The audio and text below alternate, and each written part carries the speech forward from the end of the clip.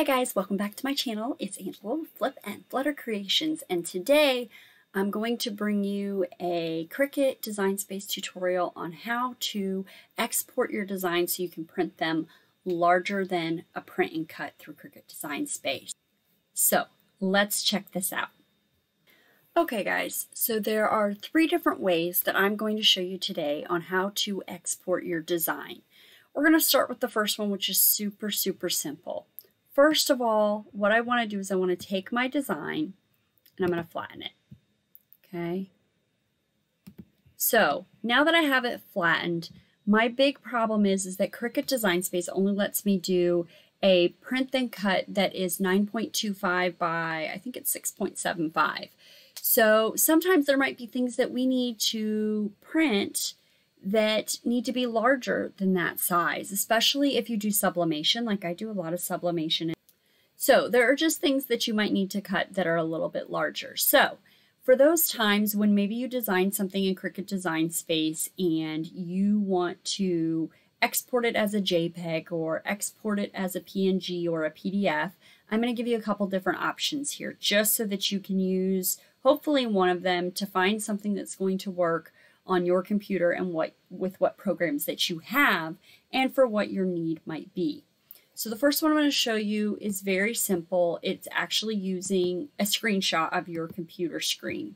So the first thing you have to know is that whenever you are working in Cricut Design Space, these grids back here are optional. If you click over here by 0, 0, you can actually change your different grid lines behind there. So you can make it just where it's like 1-to-1 boxes, or like the super grid lines that have every little box there, or you can make it blank. So you want to take it and make it blank, and then make it as large as it'll go for your screen.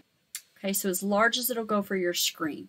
It really just depends on what computer you're on, how much space you're going to have to work with. I really wish they would make it to where we could drop these menus to the side and up and then pop them back out if we want to, kind of like the ribbon in Microsoft Word. I think that would be really helpful. But right now we don't have that. So just try to fill it as large as you can. Make sure you are not near this little button here that has your size showing.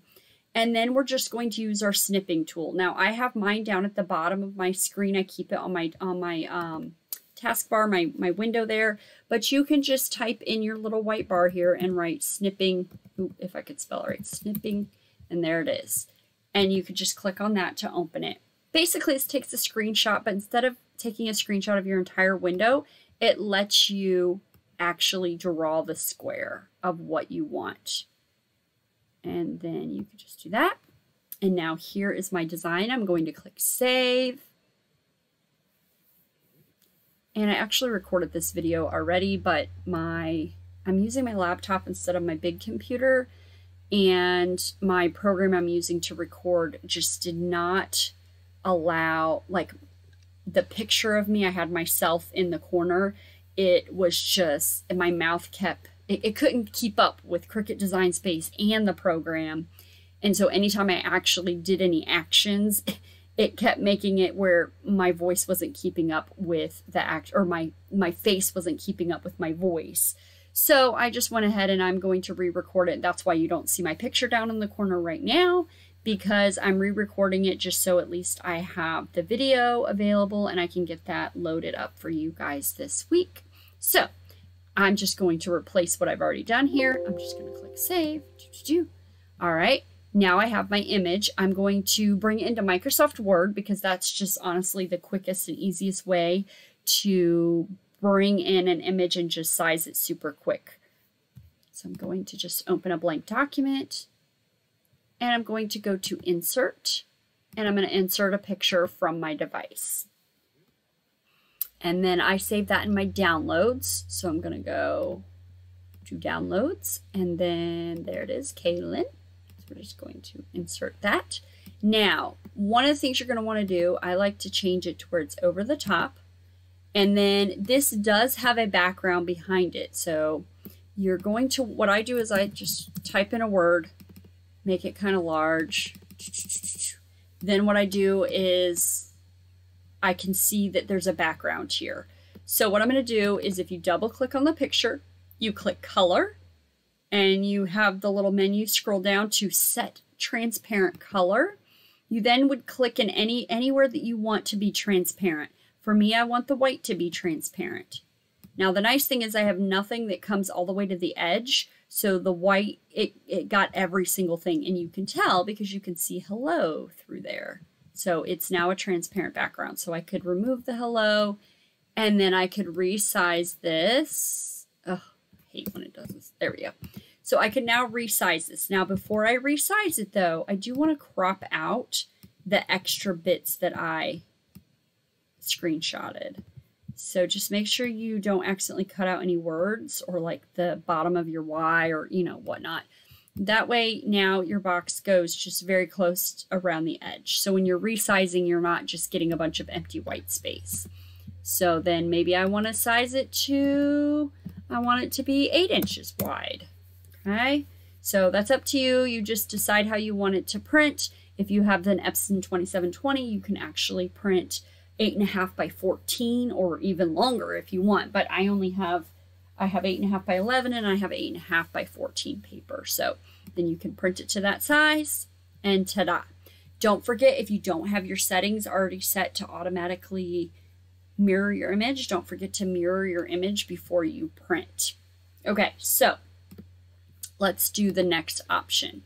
Now, the next option we have is to make this design. We have it, I like to make it the largest you can go, which was 9.25 on the largest side. Okay, so now what I'm going to do, and it's already flattened, so when you flatten it, it automatically makes it a print thin cut.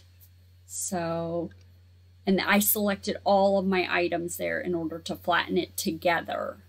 You don't have to group it first or any of that. When you select the whole image, it will flatten it all together as one piece. So here is my item. It keeps saying I don't know why they keep doing that. It's not true. The font is on my computer, but I don't know.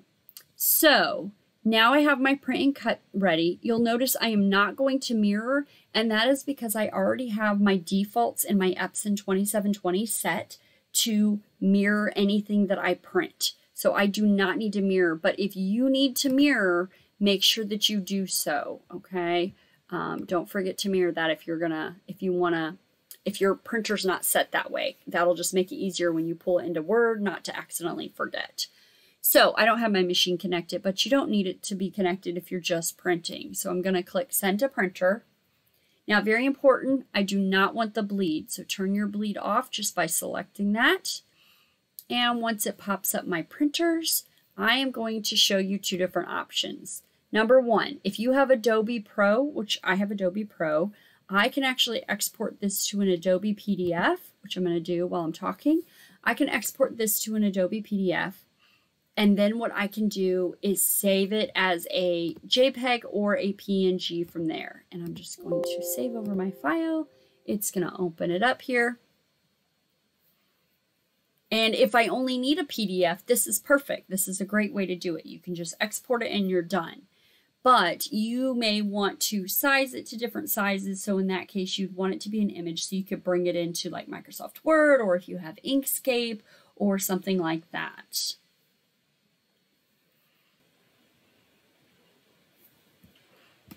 Okay, so here's my design. It's exported to a PDF. Very nice. Now I could come up here in Adobe Pro and I could export it to an image. Oops, I didn't mean to do that. I accidentally unclicked off of the Kalen file. Okay, so I can export it to image and then do JPEG or PNG. PNGs are always nice because you can remove that background, but honestly, I think in Microsoft Word, you could do it with the JPEG as well. So you have all these options. You can also export it to Microsoft Word, but I'm not really sure if it will let you edit it the way it will in image. So I would just go with the image. And then once you have it exported as an image, you would do exactly what we just did here, where we imported it and we took the background out. We made sure to crop it down. You would need to crop out those black lines that you see here, and then, go through the exact same steps I just showed you. So that is Adobe PDF. Now we're going to pretend that we're sending it to the printer again, but we're going to choose a different PDF printer instead. But first, let's take off that bleed while we wait on the printers to load. And now instead, we're going to use a program called Bullzip PDF. And I'll show you where to find this in just a moment. And then we're going to go ahead and print this. Now, the nice thing about Bullzip PDF printer is that it doesn't just print to PDF. It's actually going to give me an option when it pops up the window here that's going to let me choose to print it to a JPEG or a PNG or any other option that you can think of. There's a whole bunch of them. So here we go. Option, I don't have any default set. So right now it's defaulting to PDF. But we can change it to whatever we'd like. I want to change it to a PNG. I'm also going to change where it is showing up. Well, not where it's showing up, but I'm going to change the name, Kaylin, and we're going to call it Kaylin 3 because I think this is the third time I have actually exported this file. Just make sure you know where it's actually going, and you can change that by clicking the buttons, but I'm going to go ahead and just let it go to my desktop. That's fine. And then I'm going to put open the document after creation because I just want to see it when it's done, and then click save.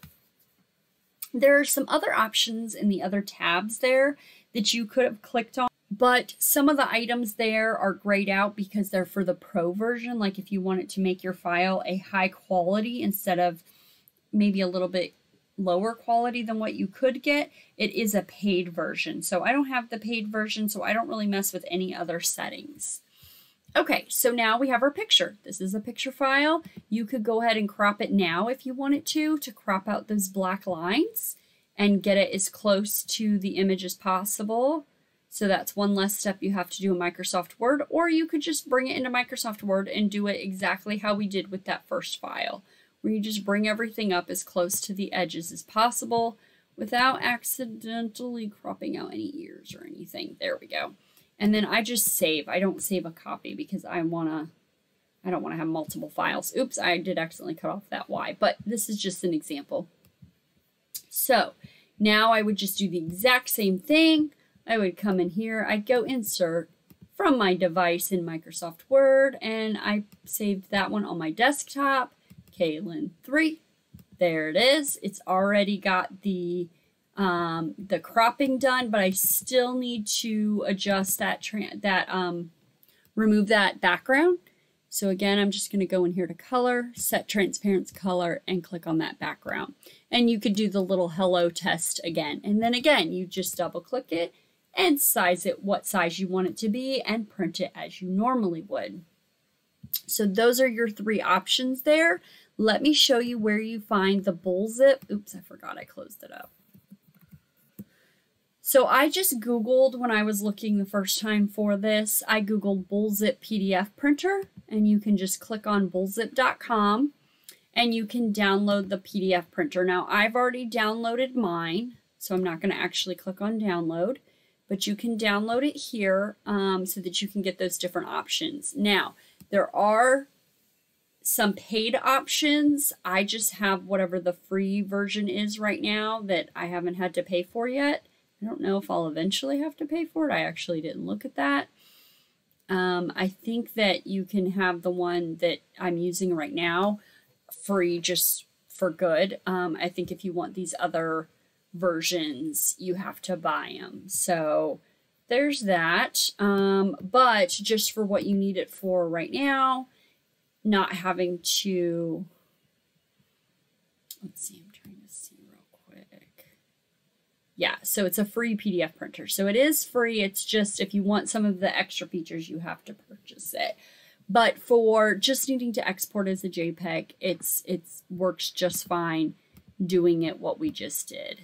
And it may have come out a little cleaner than the first one we did with the snipping. I can't really tell which one came out as a cleaner image. But either way, now we have our image, and now we can print it or use it in some other fashion that we might need to do that where we need to print it larger than what Cricut Design Space gives us the option for at this time. Hopefully they will eventually change it to where at least you can print on an 8.5 by 11. That would be wonderful. I hate wasting paper and it drives me crazy. So I hope Cricut will take that to heart. I know a lot of people have been asking for that. So hopefully we'll see that eventually.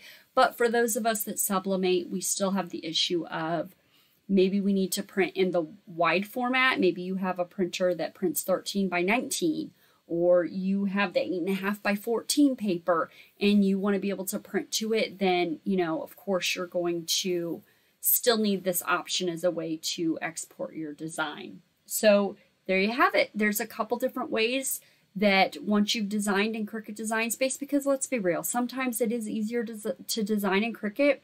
Even for me, I design a lot in Photoshop or Illustrator, and there are times I still would rather go into Cricut and design because I'm so much more familiar with it, and it's just a little bit more user-friendly and easy to create what I want to create quickly without having to go through like 5 steps sometimes. So sometimes I still go ahead and use Cricut Design Space to design items, but then realize, I need that elsewhere. So here's your little workaround. Now, if you have any other options and you have some ideas of how we could export our designs that I didn't share here, please feel free to drop them below in the comments. We'd love to hear what you have to say. And if you have any other ideas for us, the more the merrier, and the more options we have to choose from is always a good thing, because what works for one person might not work the best for others. So please feel free to share. So hopefully this video was helpful for you, and don't forget to give it a thumbs up if you thought it was helpful. And don't forget to hit subscribe and ring that bell so that you can be notified when I post my next video. Thank you guys so much for stopping by my channel. I'll see you next time. Bye.